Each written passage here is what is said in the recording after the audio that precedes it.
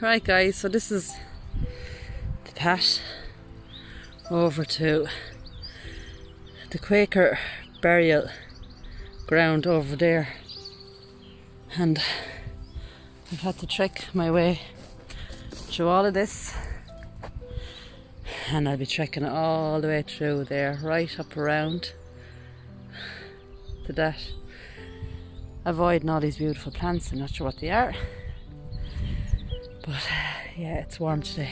Basically in the middle of a farming field, and it's Newgarden Quaker Burial Ground, and I think that is the entrance there.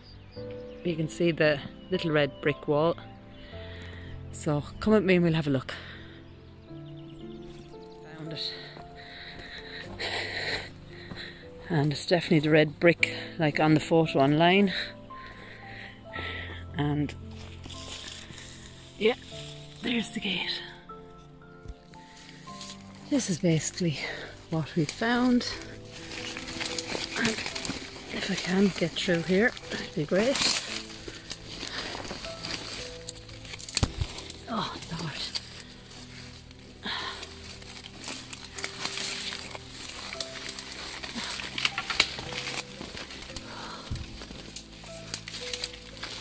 Oh, see how it's going.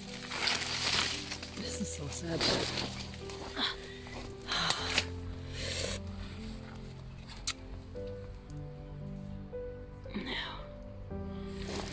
Even make a date out.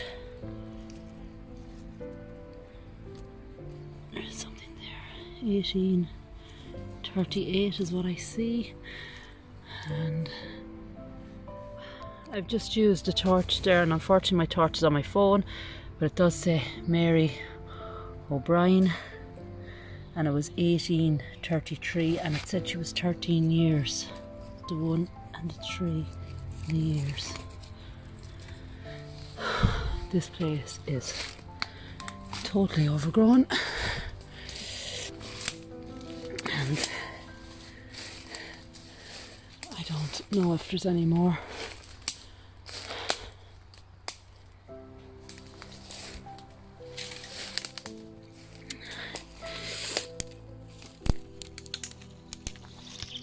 And oh, we have another one here.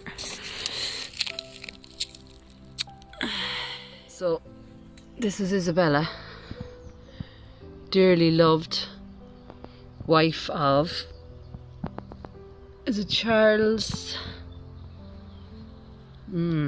Charles Mitchell, I think it is. Carlow, died 29th of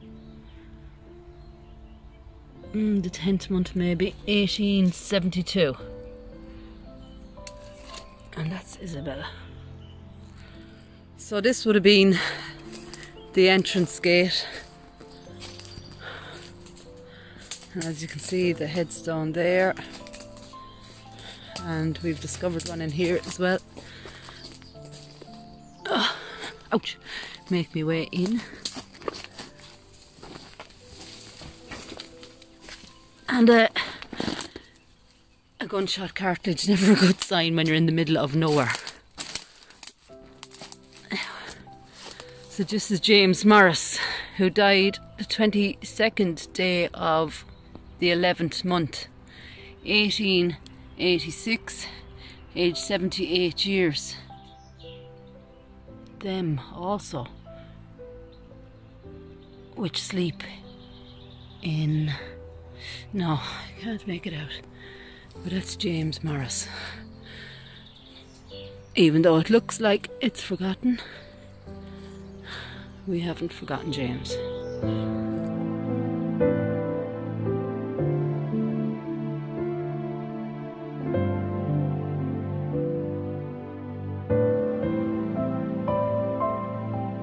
Right guys, I haven't been able to get through anymore, but the few graves, the headstones that we found and named, gone but not forgotten, and I'm going to try and make my way back out onto the farmer's land.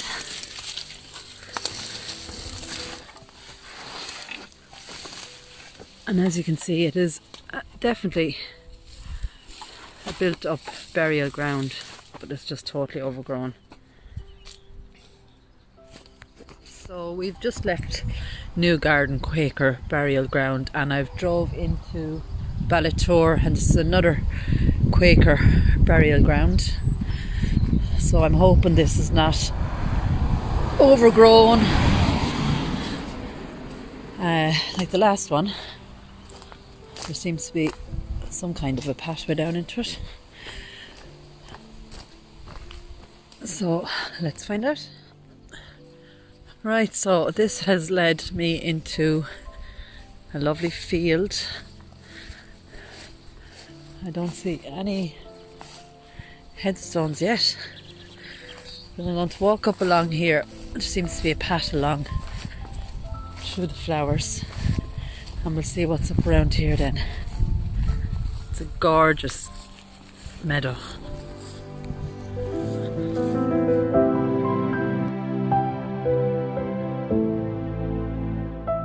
Just look at that, isn't it just stunning? Beautiful summer's day. And I'm going to walk down along here. I can't seem to find it at the moment.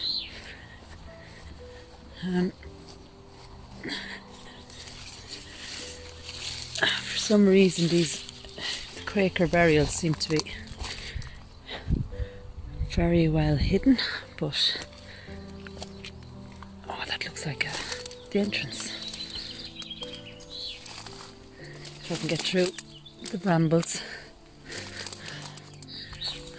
Right, this definitely looks like the entrance.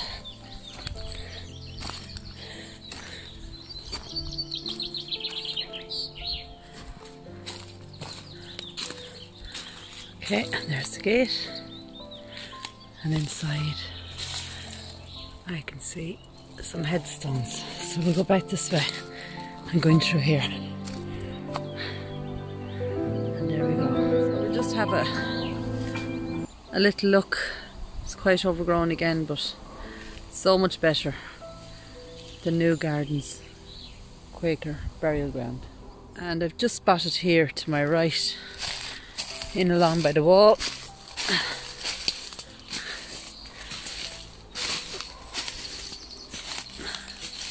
5 headstones.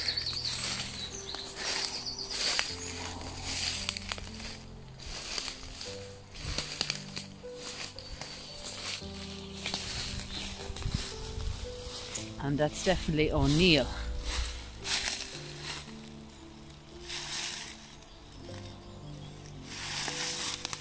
Now we have, no, it's very hard to read. Is it Rebecca O'Neill? And I don't see a date, unfortunately. Hold on now. 1886 or 88 maybe.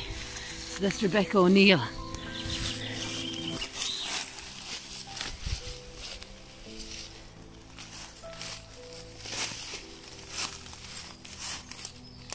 Now, and this one is 1876, and we have James O'Neill, the 26th day of, is it the 5th month, and definitely 1876. So that's James.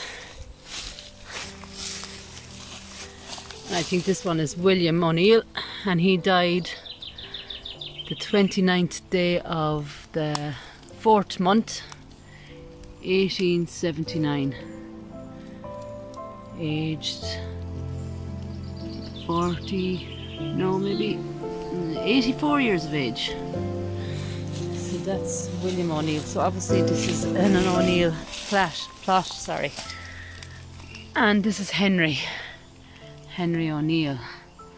And Henry died the 26th day of the, oh, it's very hard to read that, 12th month, and the date is down here actually, and it's 1888.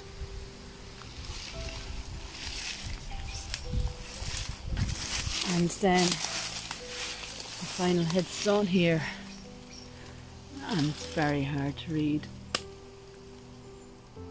And I think it is O'Neill again, but unfortunately it's very hard to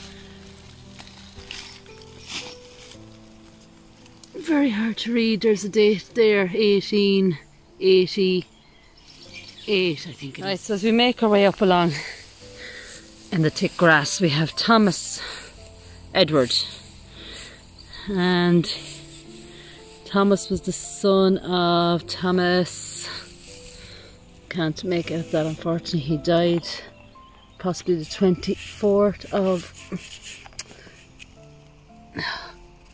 and I think that's the date here. No, aged 80 something maybe, but I can't see. That was possibly the date there. 1870. No, 1876 it looks like. So that's Thomas Edward. And then we have Thomas, I think it is, Webb, or Edward Webb. And Edward was 63, but I can't, oh, in 1881, he died in 1881.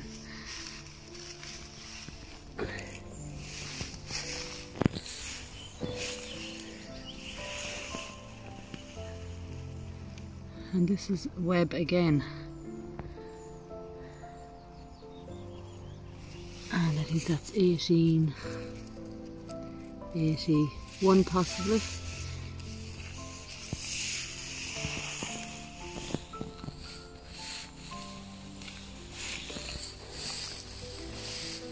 And this one, last in the row, looks like Webb again, and is it John Herbert? And John died in 1906, and that's just a row of them there.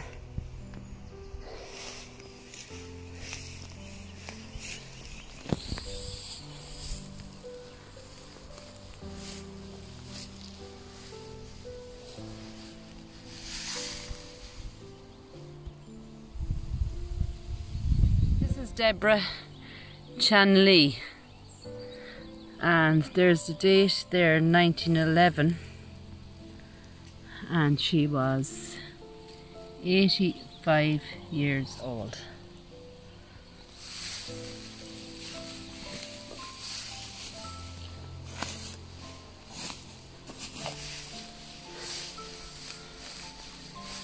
And this is Thomas.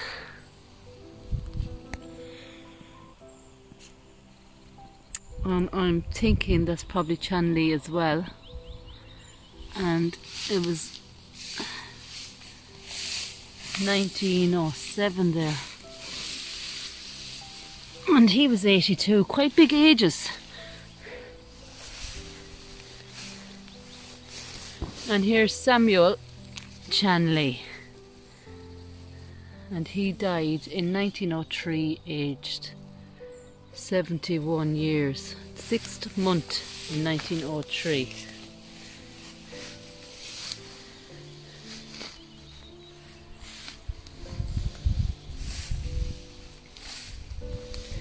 And we have another Chanley here, I think it's Jane Chanley, and she died the 27th day of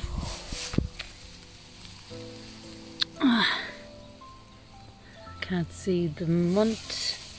Is it the 5th month possibly in the 1900s? And her age, it's very hard to read, it's all under the moss. That's 7, and that's a 0, I think, so 70 years.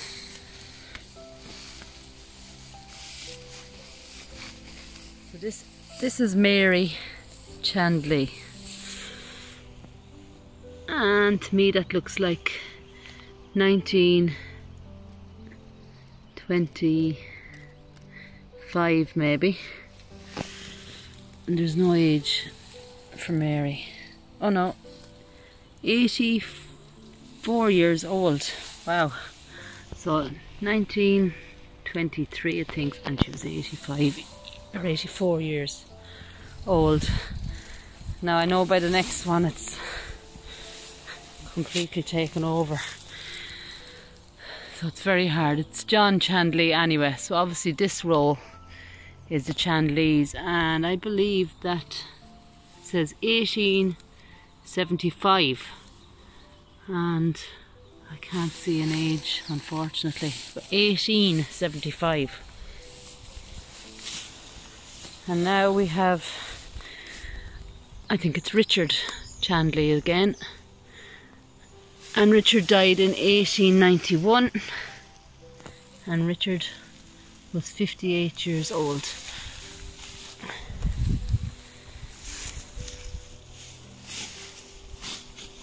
Next we have Rebecca Harvey Chandley.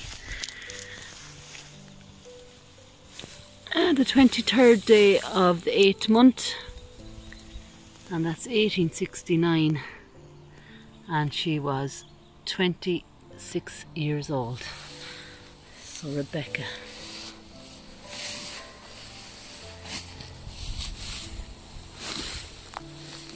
And this is Elizabeth. And Elizabeth died the 10th month, the 30th of the 10th month, 1885, and that was, she was 83 years of age, and I think the surname here is Barrington. So Elizabeth Barrington, and it's actually 1886, and she was 83 years old. And here we have Sarah Barrington, and she died the 4th day of the 8th month, 1878, and she was 80 years old. So we have Barringtons and Chandleys and O'Neills around the front. Now we've one more here. I want to make my way over, and it's extremely overgrown and all on its own.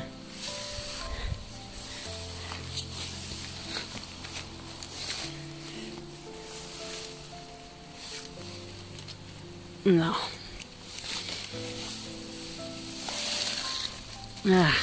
This is Cole, and it looks like Eleanor Cole. And Eleanor died in 1903, I think it is. And I think Eleanor was either 31 or 71, I'm not sure, but I think it's 71. And Eleanor is all on her own here. Oh no, actually Eleanor is not on her own, because I think that is a headstone underneath all of that. So I've managed to clear off some of the ivy, and this is Elizabeth Cole. And Elizabeth died in I think it's 76, and she was, I think it's 84 years of age. So Elizabeth and Eleanor Cole.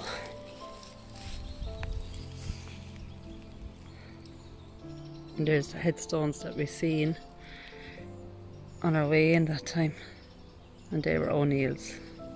Okay, so this caught my eye, so I'm just making my way up. Ouch! There is brambles, thistles, thorns, sorry guys. It's not very easy to get to. And that's actually more of a shaped one, but unfortunately I don't see anything on that side. Right, so we've come around this side of it, and you can see the shape is completely different to the normal Quaker headstones. And I believe I found a date, and I think it's 1743, guys. But unfortunately That says the body, but the name is totally gone. There's an A and a B there. Yeah, no, we're not going to see this, I don't think. But there's the date, 1743. Right, so unfortunately those headstones you can't read at all. But this one is Sarah Shacklet. And Sarah, I think, was 74 and died in 1910, or yeah, 1910 I think it is. So Sarah Shacklet. So here's a different type of headstone, and it's Mary Rebecca Shacklet. And I think that's the date of her death, and it looks like either 1815 or 1915, but I'd say it is 1815. And the rest of it is just too hard to read. And as I turn around, there's actually a marker on the ground here, and possibly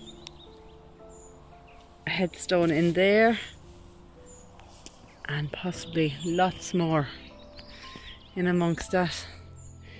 Right, so behind all of these, near to the back, we have Elizabeth Shackleton, and Elizabeth died the 9th day of, could be the 3rd month, 1847, and she was aged 60 years.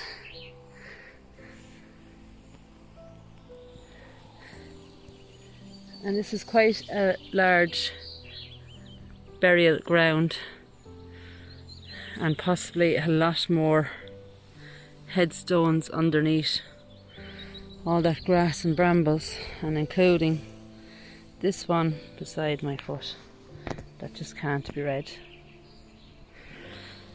Right guys, so with that I'm going to head back, and I shall talk to you soon. God bless.